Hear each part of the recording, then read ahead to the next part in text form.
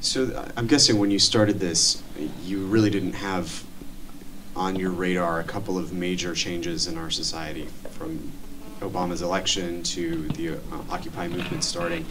When those things happened, how did that kind of change your approach to the movie you were making? I mean, I think in '08, there was, for our generation, it was the first time I think we saw our own peer group and our community really start to stand up and get active on the streets and in a really grassroots way. So there was a moment of, wow, we've elected this man, and oh my God, there's so much work still to do.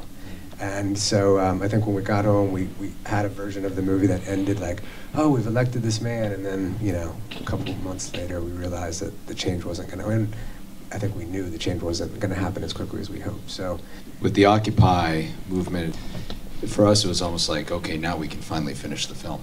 Once we saw those movements coming to fruition, starting with the Arab Spring in Wisconsin, and then Occupy movement, because obviously when we're, you know, these are subjects that we've been exploring now for years in terms of indentured servitude, in terms of debt, in terms of the corporatization of our country, and now seeing a backlash against that.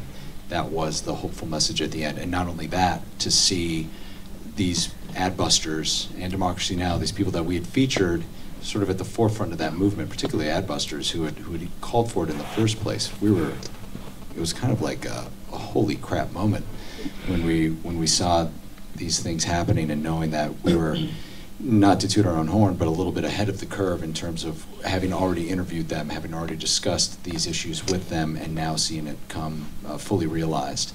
So with that, you know, we were able to go back after we had premiered this film in Seattle in 2010. You know, we had played the festival circuit for about a year, then we got distribution, then we were figuring out what's the best date to get this out.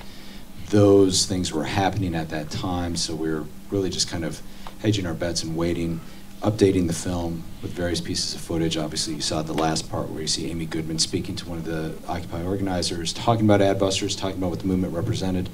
And once that happened, it was, you know, we were like, okay, now we can tie it all together. Let's bring it home.